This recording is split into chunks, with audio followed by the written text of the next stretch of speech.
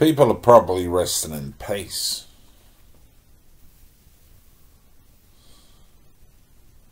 They're probably settled. The heavenly people. People have died, I think. The Lord likes to cast sort of hype at you that damn, they're going to burn in hell. There's stuff, they're going to perish. Doom, doom, doom, doom, doom. Hardcore sinners get punishment, probably. And everyone probably settles them down into resting in peace. I mean, we see in Samuel resting. He knows what's going on. It's just resting.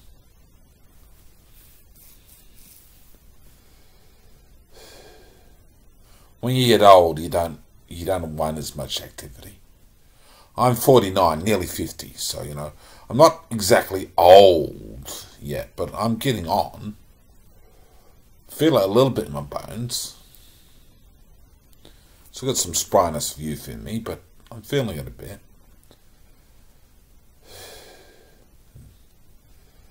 You like rest a bit more as you get on a bit. You like to rest a bit.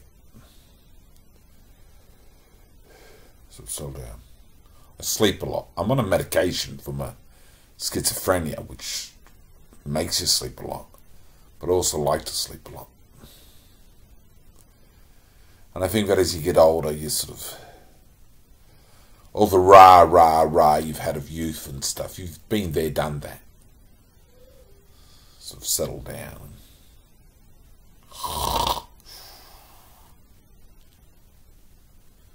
Settle down and sleep it out. Sleep away your days. Sleep away your eternity. All this prayer and stuff that I've got going to raise the dead, to resurrection of the dead, and life of the world, to come down on chapter 12 prayer and talk of eternal life on earth. It's interesting. But I think God's probably known us from the beginning with all his plans and stuff.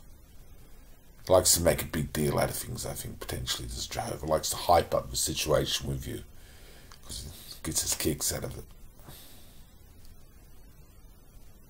But he's probably got a practical solutions in the end.